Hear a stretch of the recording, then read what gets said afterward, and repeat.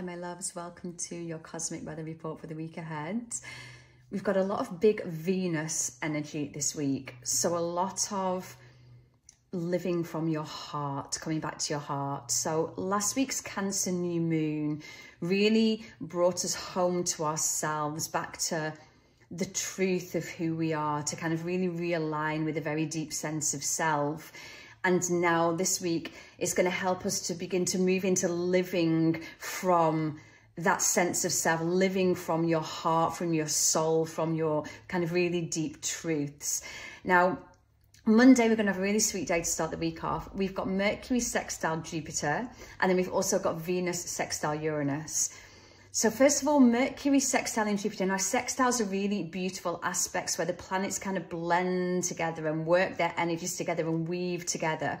So as we get Mercury sextile Jupiter, this is going to bring a wonderful opportunity to expand your mind. So to come out of any kind of limitations, any kind of doubts, any kind of fears. Again, that Cancer moon took us out of our heads and into kind of the deep wisdom in our bodies. And now we're going to be able to really expand into that sense of soul self. So rather than thinking from our human mind, we're going to be able to expand into like the cosmic mind, to really begin to visualize the future. There's going to be a real sense of being able to see the future, and to really with that Mercury meeting Jupiter, be able to find a balance between the bigger picture, but then also the details that are needed to get there. So rather than just having this big dream of then being like, but I don't know how I'd get there, and I don't know how I'd make that work, and I just, that feels too big and too far away.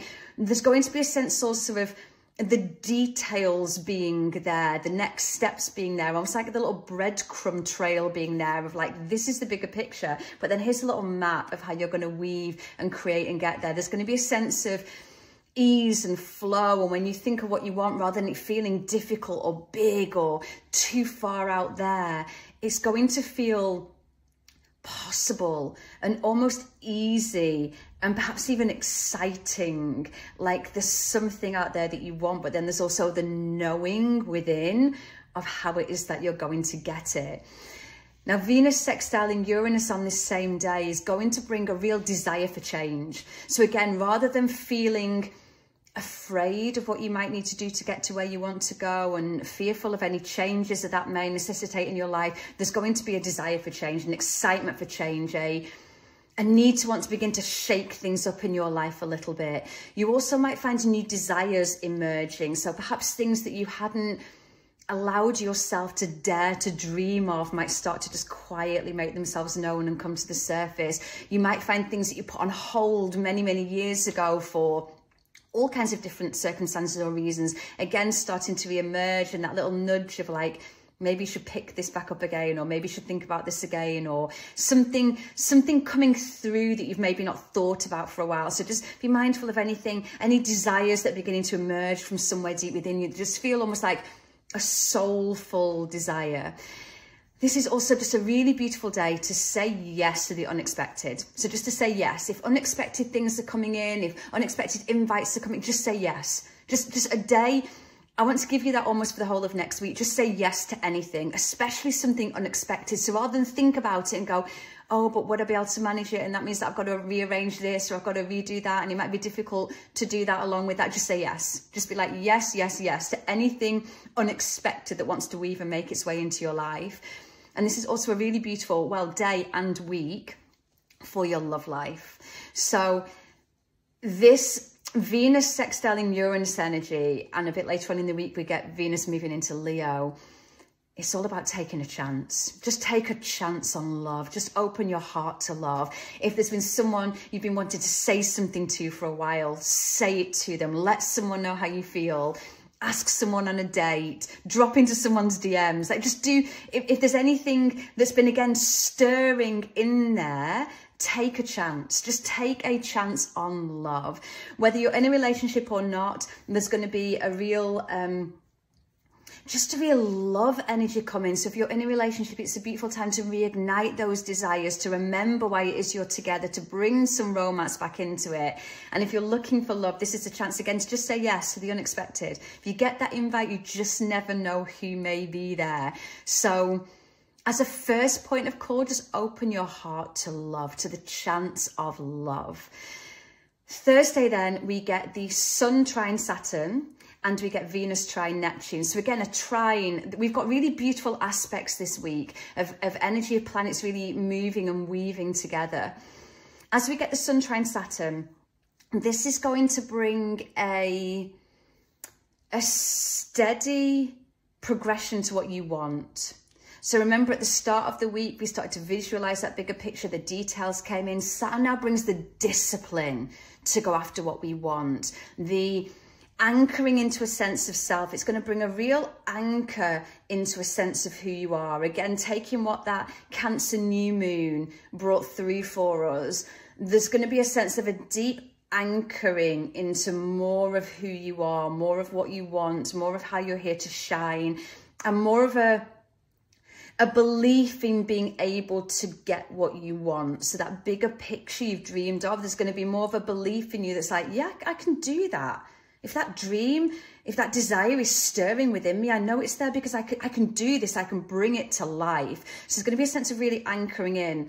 There's also going to be a sense of where you've been off the mark. So where you've been giving too much of yourself to things that don't make you shine, that don't allow you to be your full and best self, that do bring you down. There's going to be a real knowing of where you've been trying to mold yourself into places that you're not meant to be.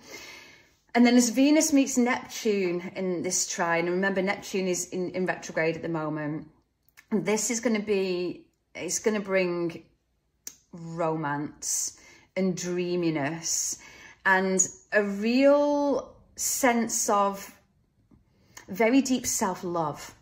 So a really deep sense of, as Saturn anchors us into the sun, who we're here to shine as, there's going to be just a real self-love, especially again following on from that Cancer new moon, a sense of this is who I am.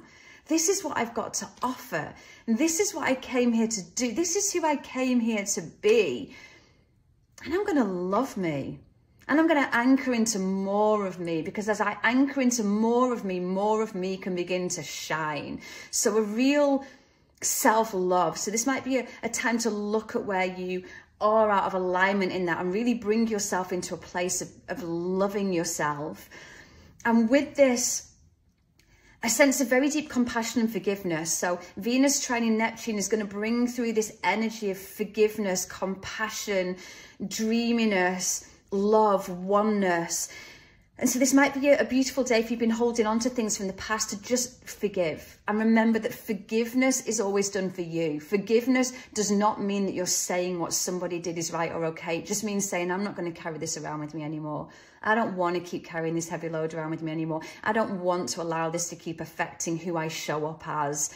And so a day for forgiveness, just letting go of those things that have been keeping you stuck and down, and bringing it back into a real place of self-love, If I really loved myself right now, what would I do? That's a question I want you to keep in mind towards the end of the week. If I really loved myself right now, what would I do?